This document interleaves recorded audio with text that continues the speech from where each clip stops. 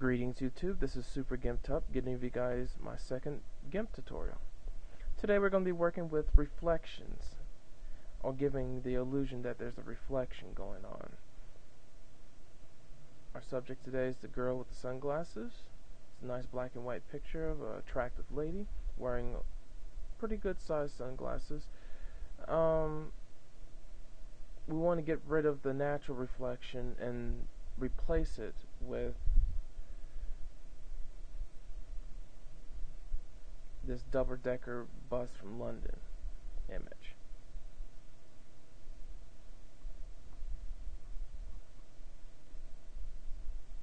I get this tutorial from, here we go, Gimp-along. It's a blog. The URL will be posted in my video description along with the video references. When you click on the girl with the sunglasses, I say reference, it goes to Flickr. You want to click on the picture itself, then right click and then choose a medium 640. You can choose any size that you want though. I just go with that for this tutorial. And then you also get your stock London photo off of this site, and you can just right click it, save the image as, and put it on your computer somewhere. So let's begin opening up the London bus. We go ahead and use GIMP as our imager.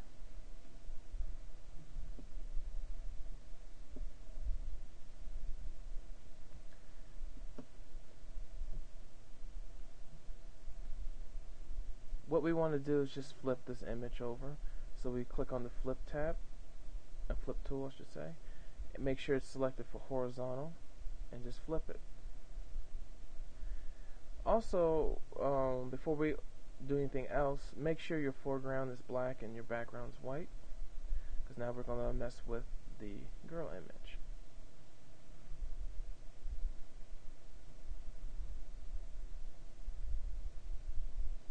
My layers panel is not open, so we want to hold down the control key and press L. We want to duplicate the first layer, and then we want to press new layer, do the foreground color, and you have this black layer here, and we want to move this down between the two background layers. Okay.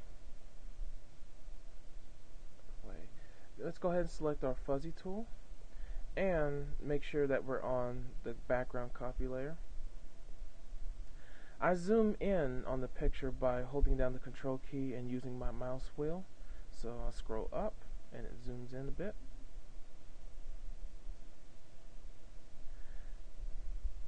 Now with our fuzzy selected, we need to click on add to current selection and just go ahead and drag and click, or click and drag I mean.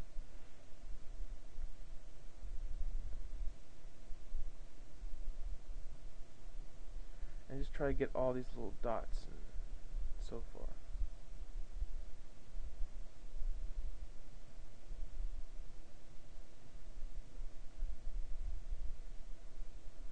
Same thing with the other side.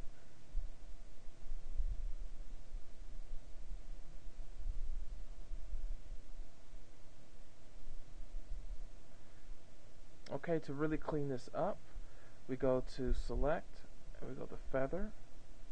We need at least 10 pixels, I should say. Click OK, and that should be pretty smooth. So the next thing we do is we click on our background copy layer, and right click I should say, and add an alpha channel. Simply hit the delete key, and that gets rid of the original reflection. I hold down the control and that scroll down to zoom it back out. Now we're going to take our London bus view and we're going to put it onto the girl's sunglasses. So we hold down control and we press A, then we hold down control and we press C to copy it. We're going to right click on our photo here and just click edit, and then paste as a new layer. We're going to double click the new layer and just call it bus right, and we're going to duplicate it, and we're going to call the other one bus left.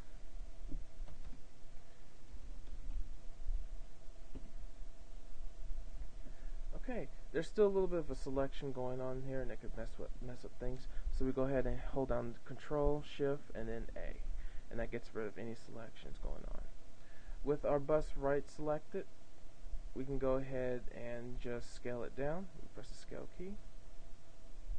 We're going to make this 150 by 150. Now I forgot to scale it down before duplicating it, so we're going to do the same thing with the other layer.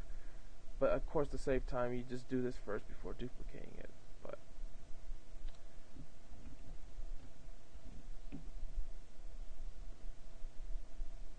okay, so with our bus right, we select that layer. We're going to drag it down just beneath the background copy. And with it still selected, we use our Move tool. We want to make sure we pick Move the active layer. And what do you know? The effect is pretty immediate.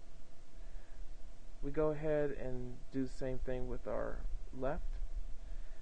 And forgive me, I'm dyslexic. I got my deals backwards, but it doesn't matter. Make sure this goes underneath.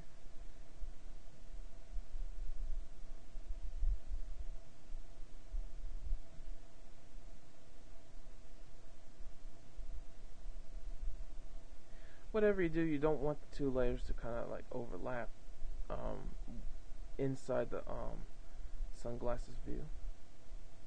Now, to make the sunglasses look a little more realistic, we need to produce that tint color that they have.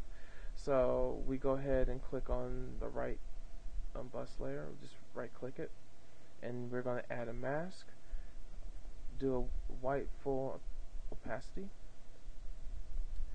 And we're going to do the same thing with the left.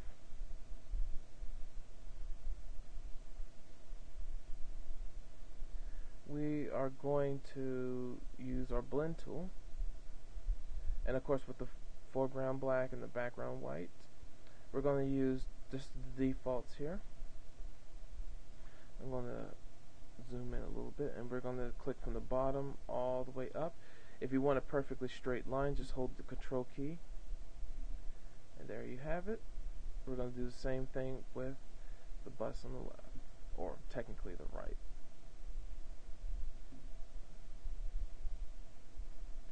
And there you have it.